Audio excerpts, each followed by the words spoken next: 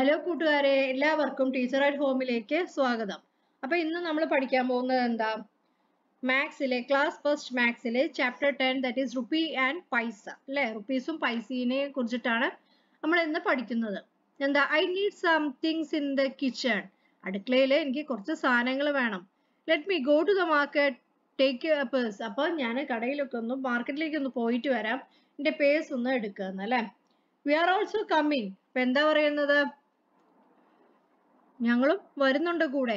I have the money to by bangles and A chain.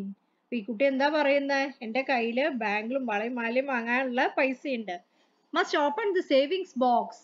അല്ലെങ്കിൽ എന്ത് ചെയ്യണം? നമ്മൾ സേവ് ചെയ്തിരിക്കണ മണി ഇല്ലേ, അതൊന്ന് ഓപ്പൺ ചെയ്യണം. 3 rupees four A balloon. How much for 2 balloons? അപ്പൊ എത്രയാ? 3 rupees ആണ് അല്ലേ? ഒരു ബലൂണിന് 3 rupees ആണ്. അപ്പൊ എത്രയാ? 2 ബലൂൺസിന് എത്രയാ കോസ്റ്റ് ചെയ്യാ? അതൊക്കെയാണ് ഇവരുടെ കോൺവെർസേഷൻ, ഈ പേജിലുള്ള കോൺവെർസേഷൻ. അപ്പൊ അവരെന്ത് ചെയ്തു? അവരുടെ സേവിങ് ബോക്സ്, ഇതാണ് അവരുടെ സേവിങ് ബോക്സ്. ഓക്കെ, ഈ ബോക്സ്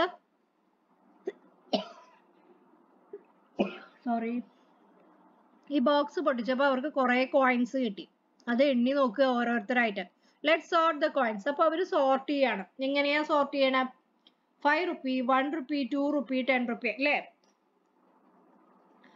അങ്ങനെ ഓരോ കോയിൻസ് ആയിട്ട് അവർ സോർട്ട് ചെയ്ത് വെക്കുകയാണ്. അപ്പോഴാണ് എണ്ണാൻ എളുപ്പം. It is the coin, it is 50 പൈസ കോയിൻ അല്ലേ? ആ കോയിന്റെ പേരെന്താ?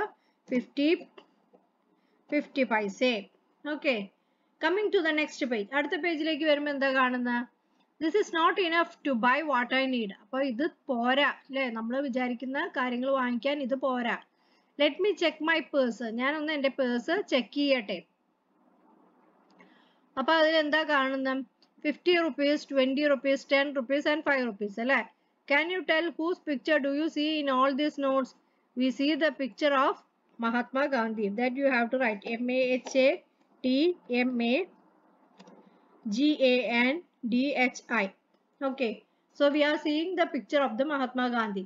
Are all notes of the same size? എല്ലാ നോട്ടും സെയിം സൈസ് ആണോ? No. All notes are not of the same size. Okay, no comma. All notes are not of the same size. Are not of the same size. Okay, then coming to the next page, let's calculate prices. എന്താ? നമുക്ക് ഇവിടെ calculate ചെയ്യുക അല്ലെ? ഓരോന്നിന്റെയും price എത്ര ഉണ്ടാവും എന്നുള്ളത് calculate ചെയ്യുക. Price of A balloon dash rupees.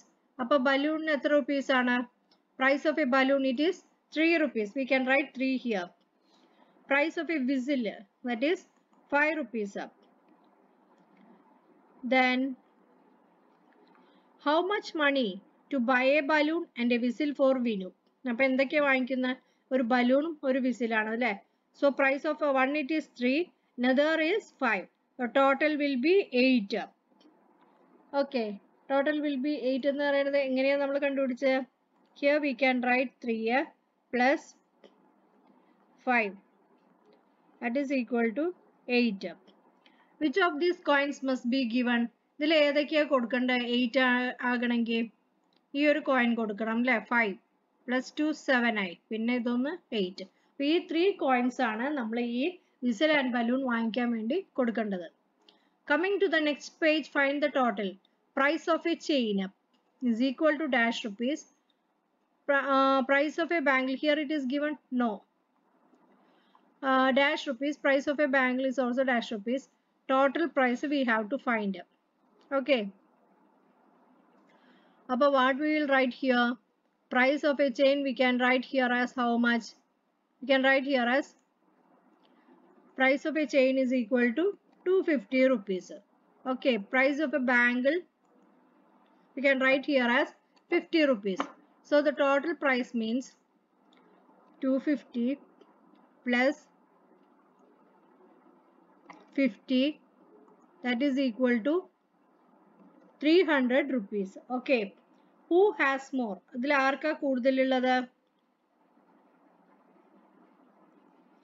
Here this boy it is having many coins compared to this girl. Anu has dash rupees with her. Anu has 5 plus 2 plus 2 plus 1, 10 rupees. How much? 10. Vinu has how much? Here it is 6, 7, 8, 9 and 10. Vinu also having 10 rupees. Anu has more, Vinu has more. Which is correct? Put both have equal amounts. So the tick every tick under the both have equal amounts. But I tick both have equal amounts. In either coot, find the total 10 plus 10 plus 10. How much it is? It is equal to 30. At the page the problem another. Okay, 30. 10 plus 10 plus 10, 30. Then 5 plus 5 plus 5, 3, 5. It will make 15. Then next one, 2 plus 2 plus 1, that is equal to 3. Okay, അപ്പോൾ ഈ പേജിലത്തെ complete ആയി. അപ്പോൾ ഇത്രയുമാണ് ഈ chapter അല്ലേ. ഈ ചാപ്റ്ററിൽ നമ്മൾ മെയിൻലി പഠിച്ചത് കോയിൻസ് എങ്ങനെ ഒരു that is how to add the coins, how to read it, okay, and who is there in the coin. Mahatma Gandhi is there in the coin. അപ്പോൾ ഇത്രയുമാണ് ഈ ഒരു ചാപ്റ്ററിൽ നമ്മൾ കോയിൻസും റുപ്പീസിനെയും പറ്റിയിട്ടൊക്കെ പഠിച്ചത്. Okay, so if you are interested, please do like, share and subscribe my channel. Okay, thank you.